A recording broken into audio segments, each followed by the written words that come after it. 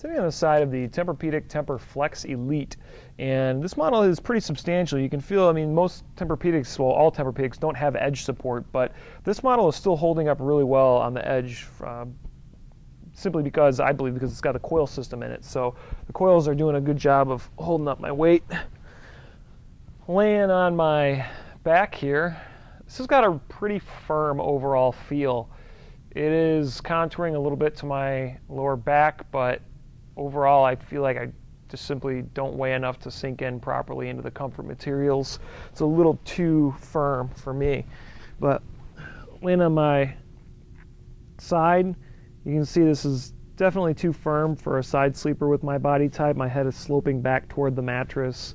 You can really see the angle there, and I have a rather large pocket in my lower back here where I'm not getting, or in my rib cage area where I'm not getting enough body contouring.